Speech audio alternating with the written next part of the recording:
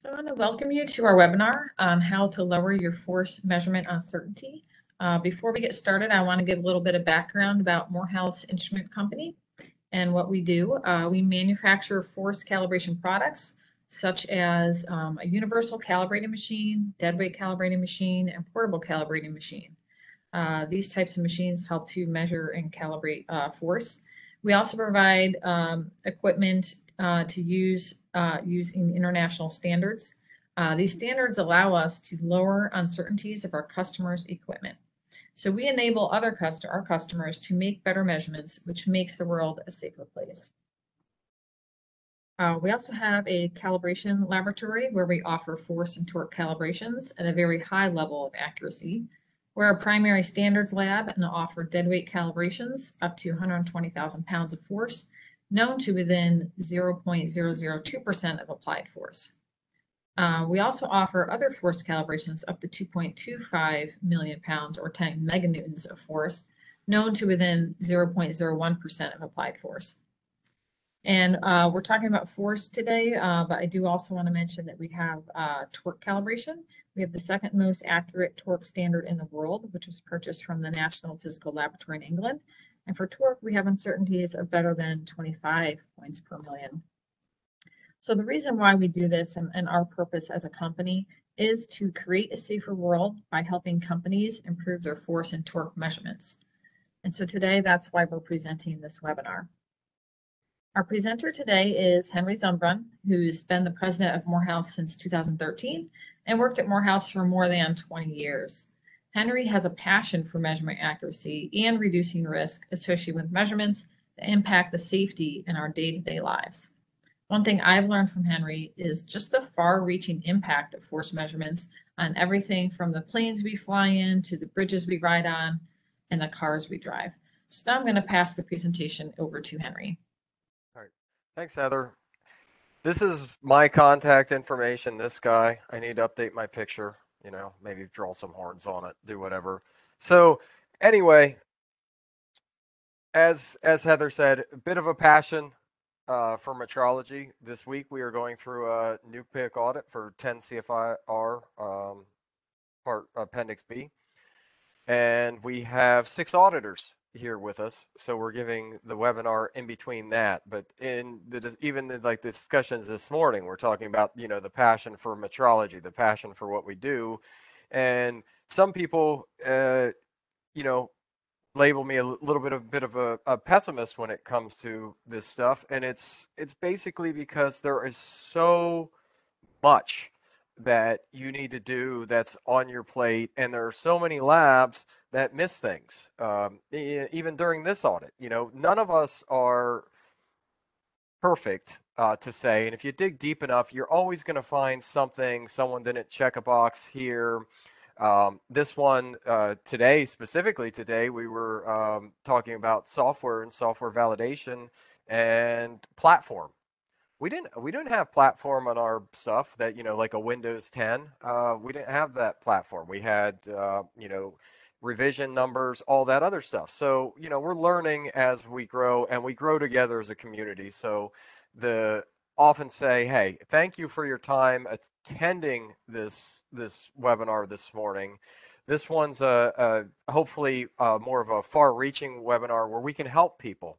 We can help people make better measurements, or the decision makers. Hopefully we have some decision makers that are on the call, and take away some of this pessimistic attitude that I have, because it really stinks. Right now it stinks as far as someone just bought all of this equipment from someone else. They're sending it to the lab, and they're getting uncertainties that are rather high because the stuff that they bought excuse me, does not have good stability. So today we're going to talk about, how to lower your force measurement and uncertainty. Part of that is with the equipment. If you buy something the stability is high, that goes into an uncertainty budget. People don't consider it. So that's one of the things. And then today we're really going to talk about, we get asked, we go out and train, and we get asked a lot about, how do I lower my force uncertainties? So it's a great question. And we're going to cover it. We did a 3-legged stool approach, which we've done before. for risk, which is a next month webinar, or you can go online and view our older one, but this one will be a bit updated.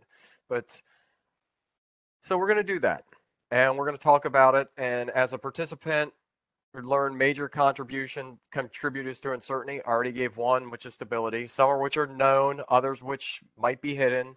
Everyone should leave with an understanding of what actions they can immediately take. These range from very cost-effective solutions to some that may require more significant investment. We have the tentative agenda. Different people come in with different expertise. We have what is measurement uncertainty, 3 rules to lessen your force uncertainty, and some additional good practices. That being said, some people still say, "Hey, traceable to NIST." I don't like that. The proper way to say things is traceable to SI units through an NMI, if you want to say that. But when we talk about metrological traceability, the definition's right here from the VIM. It says a property of a measurement result whereby the result can be related to a reference to a documented unbroken chain of calibrations, each contributing to the measurement uncertainty. Here is the SI.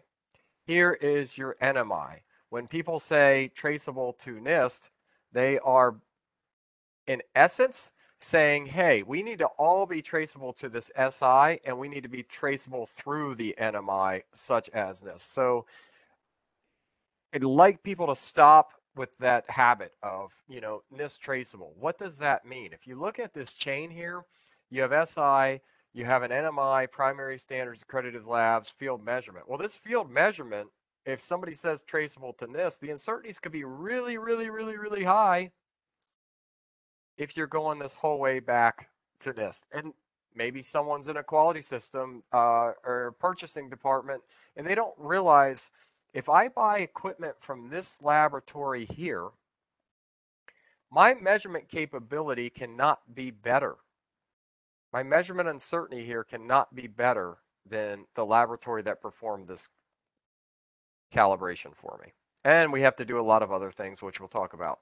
So our first question of the day for everybody, because we have polling questions, and that's if I can get the polling up. I just had it. But when you start thinking about it, you start thinking about doubt. What is measurement uncertainty?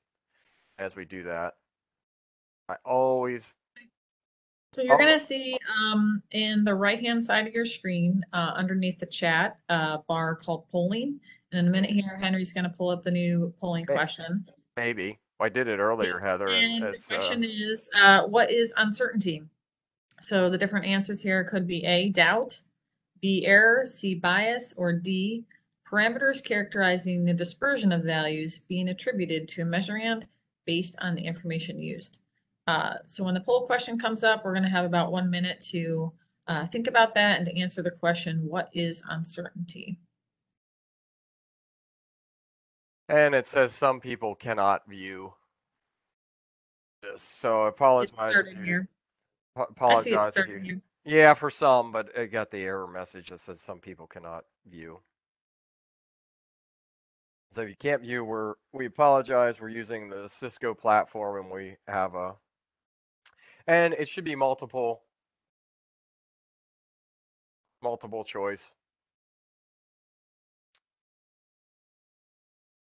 And as we go, and as people are, checking boxes, so far we have 4 that are not started, 1 in progress, and 9 completed. With about a minute. So now 3 not started. 2 seconds left. And they're waiting. So if we look at this, the majority of people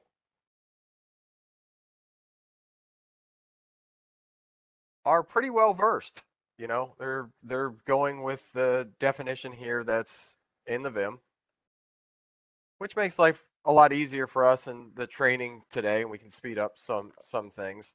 But they're going with the definition of the VIM of measurement uncertainty.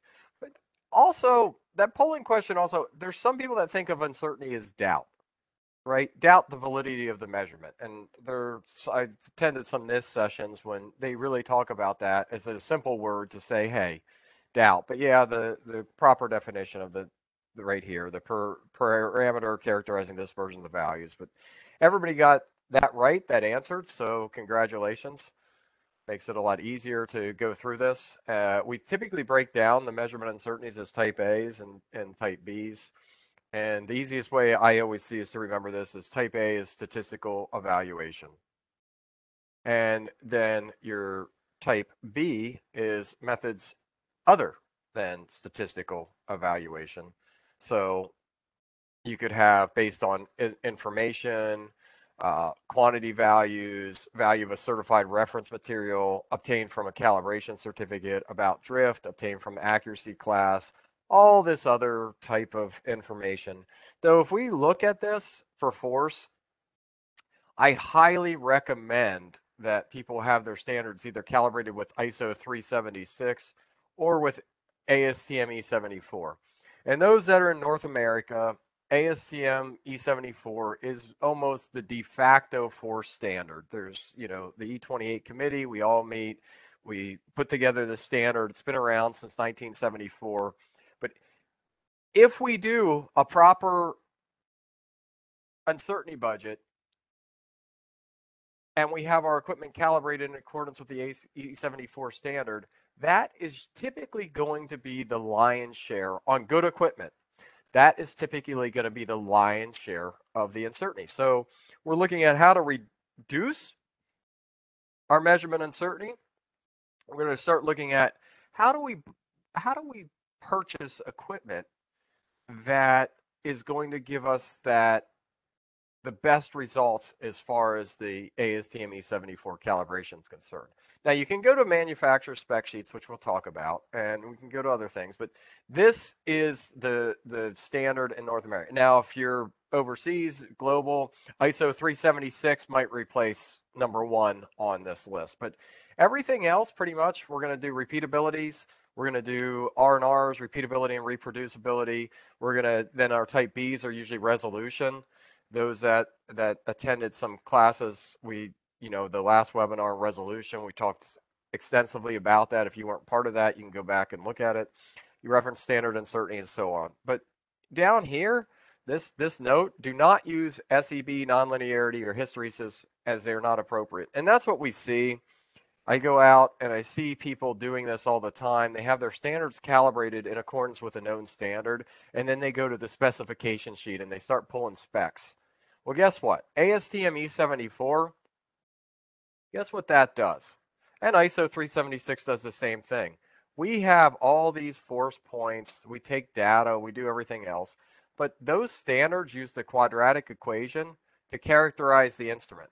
And our line could look something like this. Right? And when we use those equations, we can plot those coordinates of the line with very little error. That's the error is usually called interpolation error, but we can plot it with very little error. And then through the statistical analysis, we determine how good this device is to this curve fit. Now, if we use a straight line, if somebody does away with this and just draws a see how jittery I am. I'm not jittery. I do not drink caffeine anymore. But if somebody draws a straight line, through the data set, look at the potential difference. Now my line should be shifted up a little bit, but there's going to be a lot more error trying to map those coordinates versus a quadratic, a higher order polynomial fit. Versus just drawing a straight line. So if somebody goes and uses a nonlinearity spec, they're really doing the wrong thing because the standard has coefficients, and when those coefficients are used, they will better define the way that instrument is acting when it's calibrated. So we use this, and then we get to the expanded uncertainty, a standard measurement, and basically we're going to take all of that information on that last slide, and we're going to combine everything. Usually, if we're going to do it right, we're going to do it using the Wells-Satherthwaite equation. It's found and recommended in the GUM. And we're going to take all of that, degrees of freedom, sample size, we're going to take everything that we have, and then we're going to come up with, and we're going to multiply it by some number to get a confidence, to get our the right confidence interval.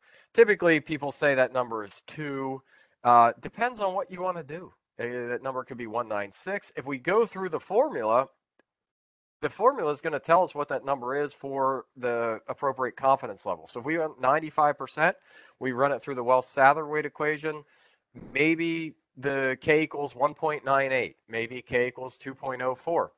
This is starting to talk about good ways to do an uncertainty budget, which we have classes and webinars on that. So bottom line for force, you get primary standards are typically, 10 parts per million to 50 parts per million. That's 0.001 to 0.005. And these are dead weights without hydraulic mechanisms, levers, hydraulic, all the other things. They're adjusted for air buoyancy, local gravity. We're going to show that formula a little bit. Then we have secondary standards, which are usually those standards calibrated by dead weights.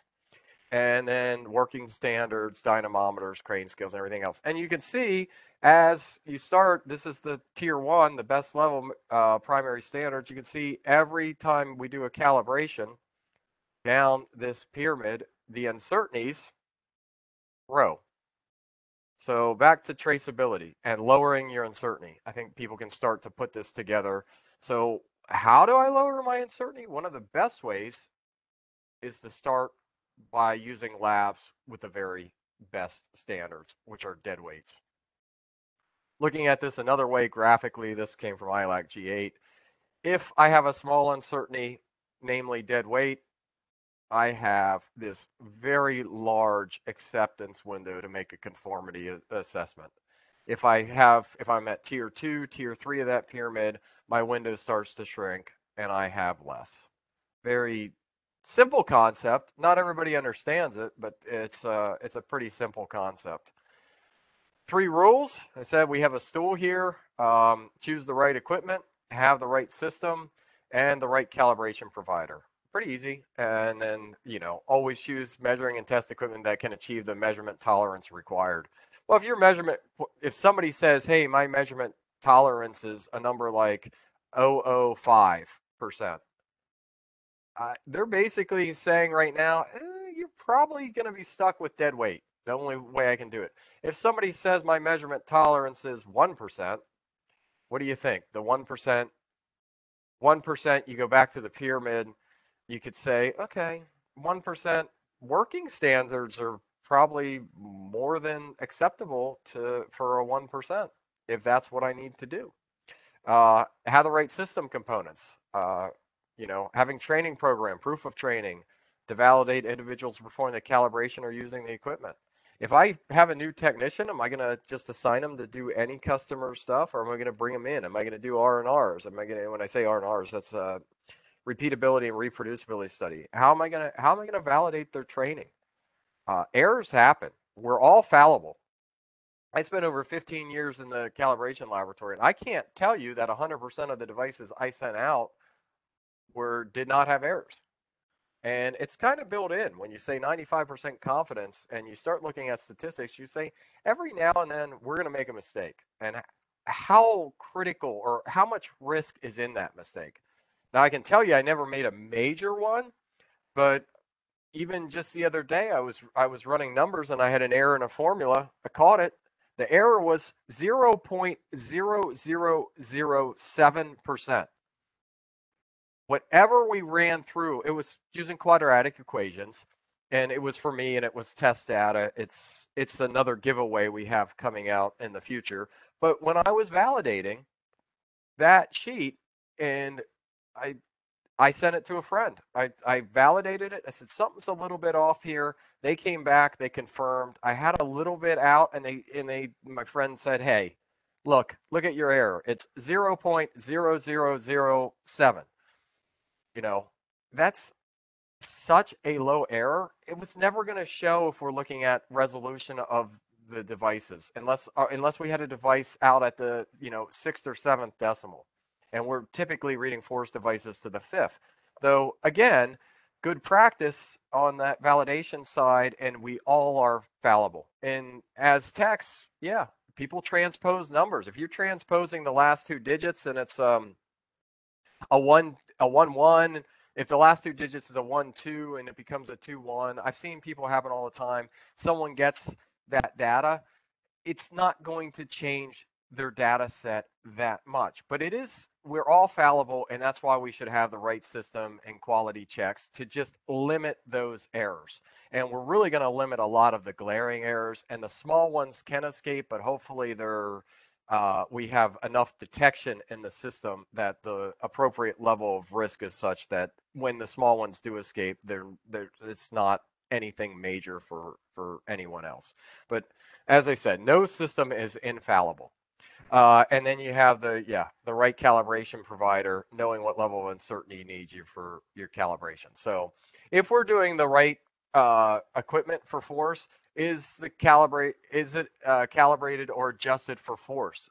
This one's interesting because on this side of things, a lot of people will buy weights and they'll use them for force. We see this a lot with torque, and what they'll do, even though this is a force class, they do it for torque. They do it for force as well, but we see it a lot more on torque, where they'll have a known length, and then they'll have mass weights that they're hanging on the torque arm. And they'll say, okay, in my uncertainty budget, I'm good because I'm going to correct for my gravity. My error of gravity is 0.01. I'm going to add this 0.01% to the uncertainty budget. But I challenge people here. What if I ship that device elsewhere? That 0.01 is good when I do the calibration. I know my gravity might be off by that if I'm using mass weights and I've determined it. What if it goes to Alaska? What if it goes to Texas? What if it goes to Florida? The difference in gravity between all these locations is much higher than 0.01. So we have a case where someone's not going to be reporting uncertainty correctly when they get that equipment. So it's very, very important that you have your weights adjusted for force if you're making force measurements. Unless, the only caveat is, unless you are doing it at the plant, you're using mass weights at the plant, you're creating the errors, and that device is never leaving that location. Then it's okay. Other part is the equipment plumb, level, square, rigid, and has low torsion. We're going to talk about this. And replicates use, actual use. So first one, force is mass times acceleration. It's derived from 3 SI units. It requires the correction for the effects of local gravity, air buoyancy, and material density. Here's the formula. This is out of ASTM E74, where M is the mass of the weight, gravity at a fixed location, air density, and material density. Everything we do in our lab is adjusted for force. So we make these big blocks we make these steel. Sometimes we make them. We turn as much as we can. We do not turn, 8-foot weights. We subcontract that out. But in that process, when you're manufacturing these and you're making weights, you put adjustment cavities in the weights. And then you send it, we have equipment at NIST right now, you send it to NIST with target values and everything else, and you say, hey, these are my target values, and NIST does the best that they can to get it in, and hopefully they get everything in target within maybe 5 parts per million or something like that, which will go in your uncertainty budget. But it's adjusted. So we have stability. We have all these other things in our uncertainty budget, such stability. If you're manufacturing really good weights, stainless steel or plated weights, the stability, NPL, Physical Laboratory in UK, did a stability study where the errors were about 0.2 parts per million over a 10-year period. These standards, the weights, do not change. You can have calibration intervals that are 50 years. NIST recalibrated half of their million-pound stack after about 50 years of use. And the change was very insignificant. So they rechecked them, 50 years. Hopefully there's some good papers coming out of this and everything else. But not much changes when you do it right. You also need a measurement assurance program to make sure nothing changes. That's the caveat. I say, hey, someone questions us a lot of the times because some of our weights were calibrated in the 80s, 90s, some in 2000, the big machine 2004. And we're not sending it back to NIST for recalibration, but we have a measurement assurance program. And we're doing ILCs, we're doing PTs, we're doing everything else. So when you buy a dead weight machine, you are buying the absolute best standard, and you need to have it corrected for force. Equipment design. The best equipment is plumb level, square rigid, and free of torsion. And we're going to show some machines, not all of them. But when we say plumb, you're looking at a dead weight machine. You're talking about exactly true or vertical, or exactly vertical or true. The example here is, here's a 1,000-pound automated dead weight machine. The picture I just showed like a while back was an older dead weight machine. We are a company of continuous improvement. And thus, if you look at this machine, you can see the heavier weights are on the top and the smaller on the bottom. That is basically because this distance here. So if you put a heavy weight on the bottom, you have a pendulum effect. You think about it. That the way these are engaged, these are on a spherical lifter. It's on a spherical or a conical lifter, and airbags are lowered and the weights are placed on the device and they're transferred to the load cell or unit under test. But if you have a small weight, you can take a string, put a small weight on a string, and take and put a large weight on a string. And when you lift that weight off and on, you're going to have more swing, or the pendulum effect, with the larger weight at the bottom. So that basic properties of physics, the newer machines, we've inverted our weight stack, so the heavier ones are on the top for that reason. And it also helps the weights hang better in the vertical direction. The right equipment for force is level. These machines come with levels. The better you get your level on the machine, more than likely, the better you're going to have your repeatability and your reproducibility. I've seen that numerous times. We had a machine that was here, and they said it's ready for testing. I tested it. The numbers, this is in one of our blogs. We have many blogs on the site. I tested it, and the results were on the edge of passable. And I said, I expect better. And the one guy said, well, who told you to go test? And I said, this person over here. And they said, we haven't leveled it yet. So after they leveled it, the results improved by like a magnitude of 4, I think about 4-fold. There's a blog in that about dead weights on our website. About 4-fold improvement from just tweaking the level. So very important as far as reproducibility is concerned. The right equipment is free of torsion. These types of frames, anytime you do a transfer of force between things, you're gonna have some type of torsion.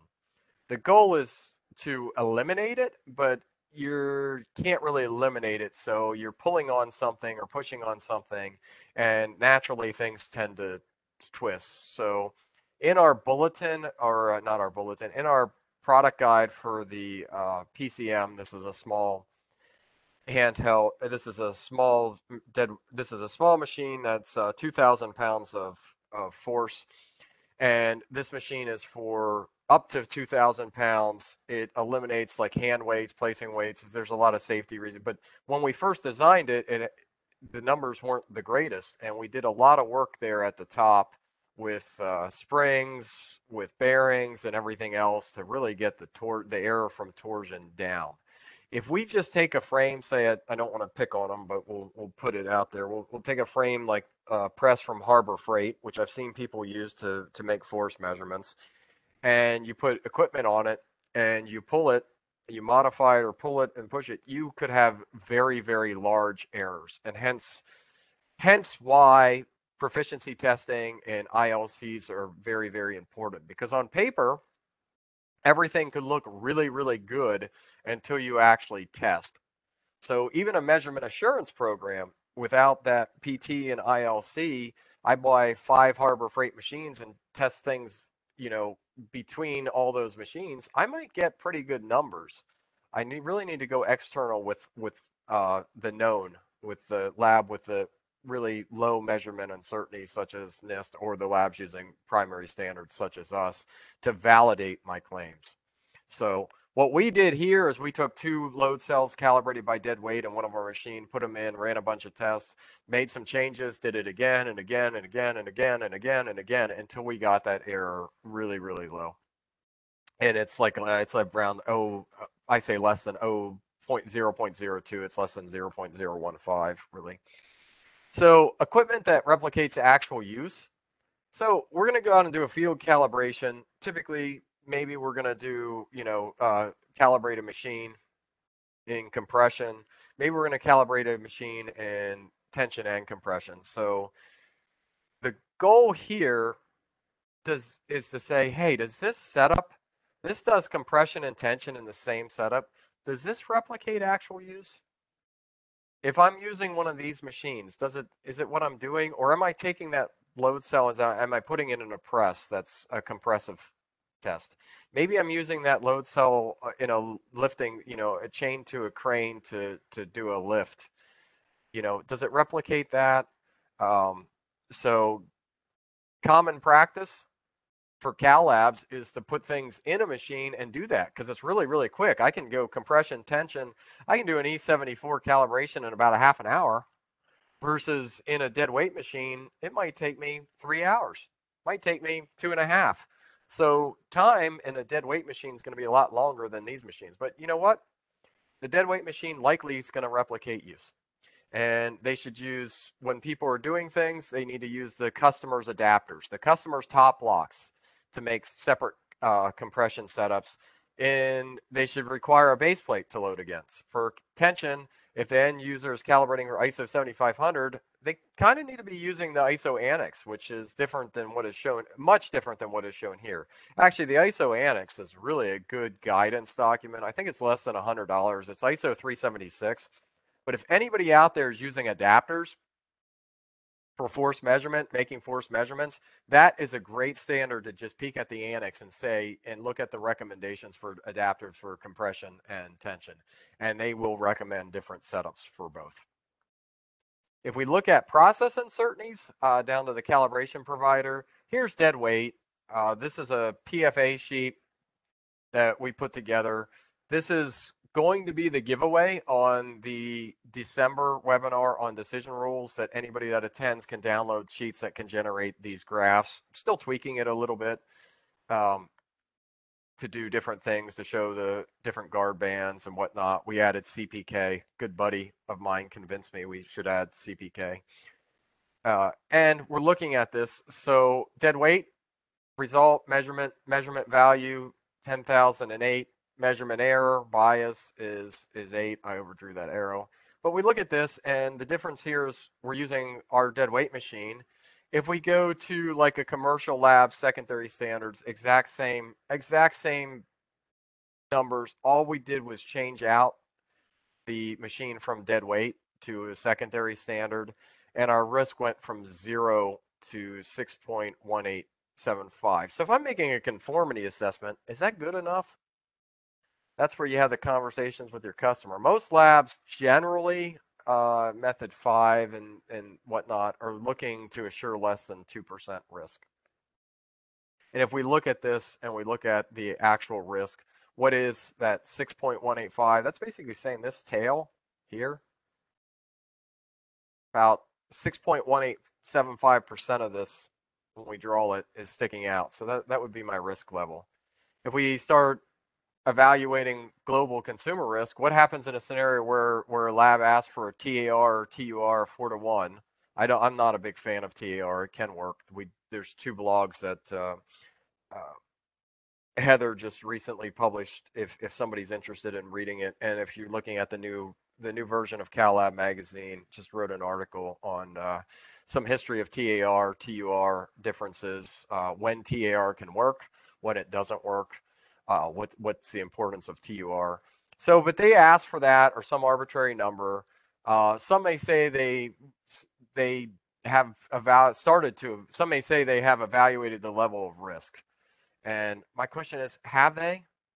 You look at this, look at this TAR number. Why I built out this PFA sheet. The ones beforehand didn't have this. TAR in this example, just test accuracy ratios, 62.5 to 1. When we do the TUR formula, it's 16.69. However, when we look at the risk evaluation of where this thing sits on the line, 50% of it's over the curve, and our CPK, which is our process capability index, we'll talk about that in December. That's basically showing us, hey, where's this location of the measurement? And if my CPK is higher than 1.33, I may be okay. Ideal, I want it to be higher than, I think, 166. So look at that. Let's change this around a little bit. The location of the measurement. All we're doing, if you're not, again, it met. If you want 4 to 1, go back to the slide. If you want 4 to 1, you have 16 to 1. If you're TAR 4 to 1, you have 62.5 to 1. But when we didn't consider that location of the measurement, our risk was 50%. Here, guess what? TUR is the same, TAR is the same, and CPK 2.22 should be great. Risk 0. So we really need to consider the location of the measurement to consider risk properly. And we'll talk about more about that in December. Right system components, adapters, load cells with the right specifications, indicators that are stable and have enough resolution. Importance of adapters, keeping the line of force pure, free from eccentric forces is key to the calibration of load cells. I said before, ASTM really doesn't address it. ISO 376 does. It's $120, I think, for the standard. If someone goes to look at it, last time we bought it, it was under 100, but inflation's crazy nowadays, so I don't know where it currently is. So adapters. I send my equipment out to XYZ calibration lab. I just send them a load cell. I send them whatever. I don't put adapters in. Well, guess what? XYZ lab. Hey, if that's Morehouse, this is us. Someone did that. They sent us adapters. You can see the date. I was responsible for this one in 2017. So when I said 15 years, I probably should have said like 17, 18 years doing calibrations, but it's dwindled off. Here's a situation. Here's the data. 4340, that's the material top block. There's the data, some rotation. We wanted to test this in rotation to see what kind of deviations we were getting. Hardened top block, numbers. Okay. Differences here from these two pictures. This picture over here was us performing the calibration without their top block because they didn't send it. Someone probably forgot to send it. They did whatever. They said, use yours. We looked at numbers, didn't match the previous calibration. They send their top blocks in. I run all these tests. I ran about a week of tests. This is just a snapshot of 2 days to really see how good this load cell was and everything else. Tell you what, coming away from this, error of 0.3 on a device that they expected to be better than 0.25 of full scale. So 0.25 at full scale was over 10 times higher from just a top adapter. These devices are very mechanical. Tension links, anybody that's seen this, I present this one all the time. It's in a lot of slides. Just engagement, the different pin size. All that is this pin right here. We used pin sizes that were pretty close, 2.15 I forget. Pin sizes that were within 0.2. Pin sizes that were within about 10% of the overall diameter, and we got an error of 1.72%. Hence, we developed adapters for these tensions, and here's all the different pin sizes and the right way to load these. And not only did we adapt them, we got a patent for it because it was a tedious task to do all the calculations and the design and everything else. And then typically what happens, you do it all and then somebody goes and knocks it off. So this is one that we protected, and it's protected under this patent. So you look at manufacturers. Here we have 2 dynamometers, tension links, and they require different pin sizes, 2.0, 1.97. And someone will say, there's not much difference. The one's a 50 millimeter pin, the other's a 2-inch pin. Someone will say, there's not much difference. Well, there's enough. It's not a 1.72% difference, but it's enough to make a conformity assessment that you could call something bad when it's actually good, or good when it's actually bad. Other adapters, button load cells. People buy these. I'd like to throw away the specification sheets because once you rotate them, they're all over the place. This example here, this is both of these are in dead weight. One with proper adapters, one without. And if you get the alignment and everything else into place here, the one with the proper alignment, we had a error of 0.199%. Without the proper adapters and like what most people do over here, the actual error when we tried to rotate this or reproduce the measurement condition was 1.045. If you look at the spec sheet, it's going to say something like 0.02 or actually this one's going to be 0.02 to probably 0.1 is going to say. So if I just look at my specification sheet, if I'm in purchasing, I'm going to say, hey, what do I need to test? I need to test something that's, let's do the typical 4 to 1. I need to test something that's 1%. So I need this cell to be better than 0.25. Oh, it's good. Based on the specification sheet, I can go use this. Guess what? When you actually go and do the actual testing, showed it was 1.045. Is that good enough to calibrate a 1% device? So if you want to learn more about adapters, we have webinars, videos, all kinds of stuff on adapters. This is the one that won best paper at NCSLI. Heather can send copies of this presentation. But back to specifications, because that's where I was leading. If you use load cells with the right specifications, if I used ASTM E74, ISO 376, does this if I'm doing anything to this standard, does this specification tell me what I need to know? Does it tell me how well it's going to in rotation? Does it tell me? It tells me some good stuff here. It tells me some side load sensitivity. It gives me my environmental for sure. This is really, really important to look at. I like this. But does nonlinearity tell me anything? If I'm going to fit it to a curve? Not really, right? Safe overload's good. Excitation's good. Creep's good if I'm, a long test. Manufacturers can cheat all of these things. They can use a nonlinearity of O2. You can use higher order equations to say that. It doesn't tell you what we did, how we got it. It doesn't tell you what we did for the creep specification. So many people get hung up on these specifications. They go look at it and they go, I need this. What's your application? Really? What is your application? Because a lot of places are doing things the same here. But here's the other sheet. Does this tell us more? If I look at this one, right? If I'm calibrating to ASTM E74, if I'm calibrating it in accordance with that standard, that tells me a lot more. It says, hey, if I buy this load cell, I'm going to get a class A of better than 2%, or a class AA better than 10% of capacity. So what's that tell me? Well, if I'm going to go out and do an E4 calibration, that's telling me my loading range for an E4 calibration is going to be 2% to 100%. If I go back to this slide, I don't know how good my cal is going to be to E74. I go back to that button load cell where they're speccing them at unrealistic low numbers when you start looking at things. Is that, I think the nonlinearity spec on some of those is like 0.15. Does that tell me anything? So no, this tells me more, but you do need to do due diligence. Don't throw away the specification sheet because you still need to know operating temperature, environmentals, and some other things for when you do your uncertainties.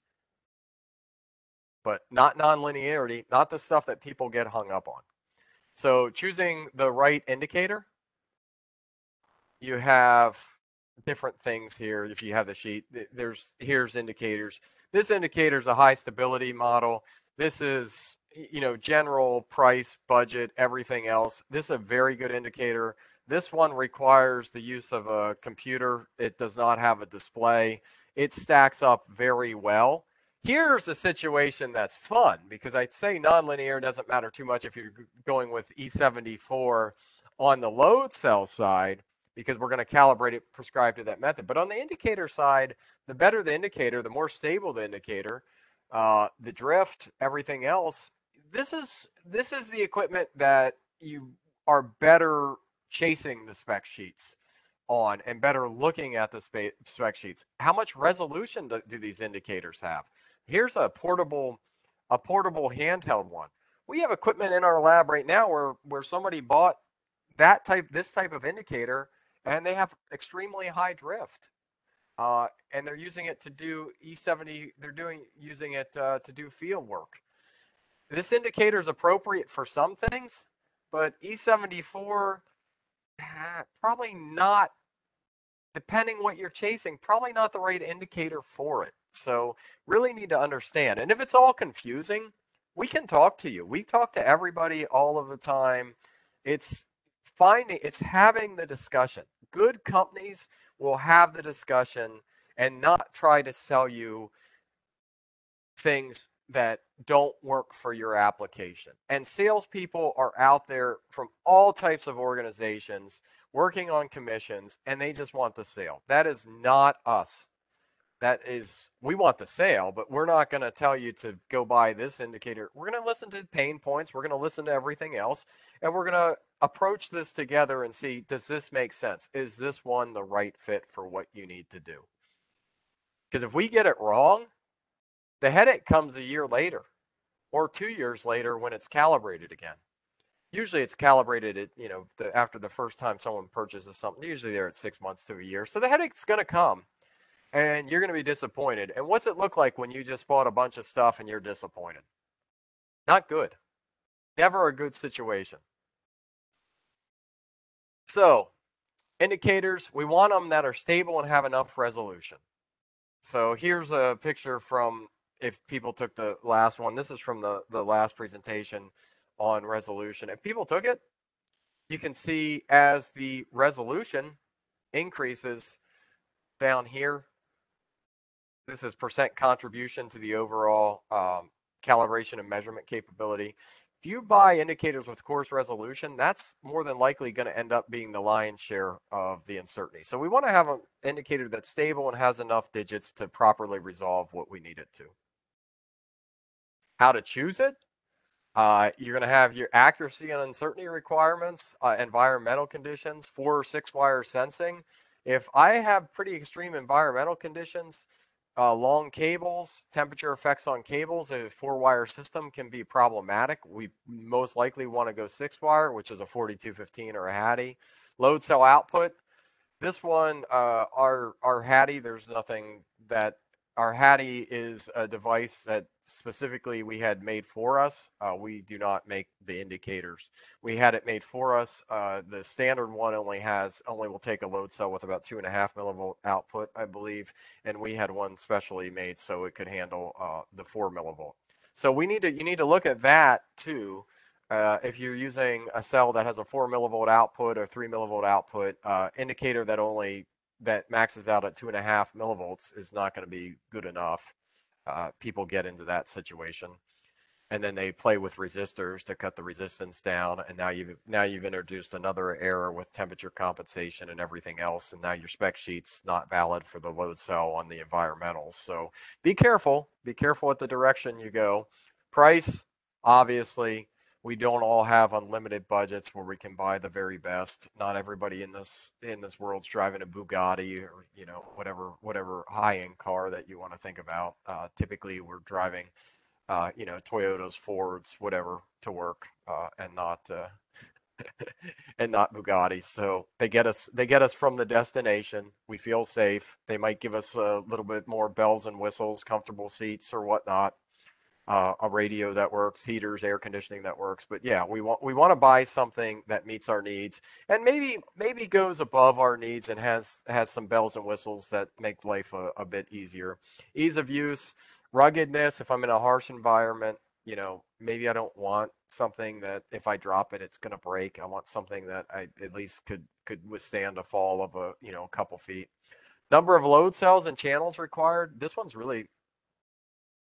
I like a lot because it says all your eggs in one basket. Am I better off to buy several indicators and lessen my risk in case Murphy happens, in case a technician runs over something, in case something drops? Because if your indicator goes, if you have 5 or 6 load cells on an indicator and it starts to go bad, you're going to be having 5 or 6 loads, more than likely 5 or 6 load cells or whatever equipment you have. It's going to be recalibrated. It's going to have to be calibrated again, and that's a big expense. So maybe portability wise, everything else, maybe we want to limit our risk and put 2 or 3 on one indicator. Depends on how you work.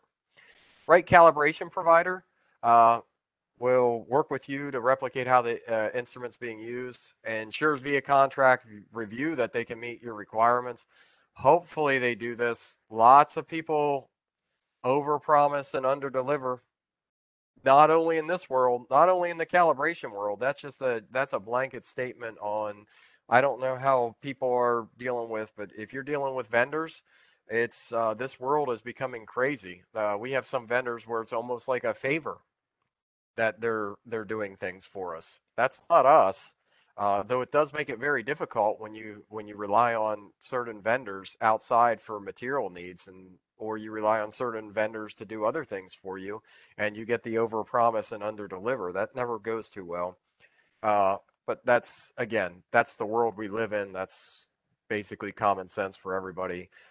In the calibration side, helps you make better measurements through communication. Here webinar today, adapters. Hopefully, people are learning something. Has a lead time that is acceptable. We're hearing the horror stories of people waiting 4 to 6 weeks for their instrumentation. Our lead time right now, as of today, is about 7 to 8 business days. We can do sooner if requested. But if it goes in the queue with everybody else, it's about 7 to 8 business days. If something's urgent, we always work with our customers, and we do have expedite fees if somebody does need it sooner than that. Um, where lead time, we have quality checks in place where equipment's checked as it comes in the door. This is new the last 2 years. We used to wait till we calibrated it. We do our contract review and everything else.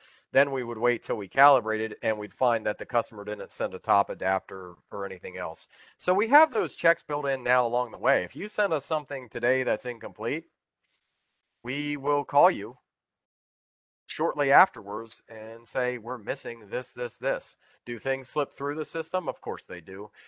Though every day, just try to be better and better and better, because ultimately it impacts how we do business and it makes life easier for our customers. So on the lead time, that's how we're doing things. We're always working on process flows, always using techniques to try to get better. Is rated well with the industry. You want to ask around on calibration providers. How are they doing things? Ask the right questions. How many calibration providers are out there asking about adapters? Not many. Has uncertainties low enough to meet your requirements? And just remember, here's a better uncertainty chain. If you start at this level, the accredited calibration service supplier, guess what? You cannot, if we need to make a conformity assessment on a device that is 0.02% of full scale, we need a calibration provider that is likely better than 0.005. I've seen people get this math wrong. I see contracts were awarded to calibration providers that are 0.05, and the contract was awarded for a device that was 0.02. This cannot happen. That cannot happen. So if you want 0.02, ideally I say 0.005. All we know is it needs to be less, right? And then you plot it, you can do your probabilities, draw your curves, you can draw the normal distributions, you do whatever else, calculate your risk, you do all of the stuff. But at the end of the day, if you want that conformity assessment, you cannot use a lab that has calibration and measurement capability greater than the tolerance required. One way to start is checking the scope to ensure that it can meet the capacity. And if somebody wanted this is a typical, some people that are doing cal say, hey, I need 0.01% of full scale. That's what they want, their secondary standards. So can this provider meet? This is our scope, so obviously we can. It's a loaded question. Can we meet it the whole way through? Maybe not. I can tell you it's going to be difficult. It's going to be difficult above 120,000 pounds. So if you want O1 better than 120,000, if you have a device that's 150,000 pounds and want O1, we're not going to be able to meet it. But if you have a device that's 120,000 pounds and want O1, we can. If you have a device that's O2, right here we say bottom line 11.5. So 0.01 would mean we can do it at 111,000 and change. So, but I'm going to tell you now, 150,000 pound, that's one of our cruxes. We can do it to O2, we just can't do it to O1, and it all depends on various criteria. So here's one. Looking at this again, after we just look through it again, same everything else. You just look at much more room. This time through, I'm going to show it again, is looking at 2% risk or less. We're going to look at these numbers. This is what the device would have to read to pass the criteria. So we got 9990.747 versus 10,009.253. And when we look at this again, now we have 9992.669. So that window has shrunk. And that's all that we're doing. The commercial lab if you look at it, the commercial lab with a CMC of 0.05, the PFA here goes to 21.641. So just looking at these numbers, you got to run them. It's very difficult, and you can look at the CPK again. So asking the right questions. These are some common questions you might want to, if you are one of the commercial calibration providers, you might want to start asking these of your customers. How is the instrument currently being used? You can have different scenarios. What adapters are used with it? How is it loaded is a question. If the force device is loaded through the top shoulder or thread loaded. If thread loaded, how much engagement? If it's the force device loaded through the bottom threads, do you have a top lock that can be sent? Just all starts to it, and some more example here. Here's an example of 2 different adapters that this load cell was calibrated with these 2 different adapters. You look at it, output with one of the adapters was 10,001.5. That was with 1.5 inches of engagement versus 9942.3 with a 1/2 inch of engagement. There was a difference of 59.2 pounds on a 10,000 pound load cell between these 2 adapters. So the error of the measurement was over 0.5% on a device expected to be better than 0.025. So 20 times expected. So if that load cell is sent in without adapters, what is your calibration lab going to do? They're just going to calibrate it like always? And then you're going to use something that may or may not match? Additional good practices are validate your processes, participate in proficiency tests or ILCs. We are launching ILCs. We've done a little bit with Sapphire proficiency testing, where we would calibrate a device in our dead weight machine load cell. We would send it to you immediately. This would be a blind instrument. You would use it to verify your equipment and then send the data to Sapphire PT for analysis. They would run the reports.